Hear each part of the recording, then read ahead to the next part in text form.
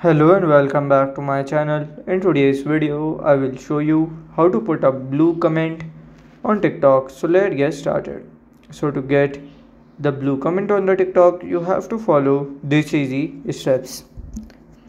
So first you have to go to the request verification center. Just tap on the menu.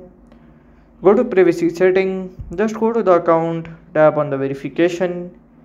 Start the verification and then you can submit the verification request and done. So this is how to get a blue comment in the TikTok.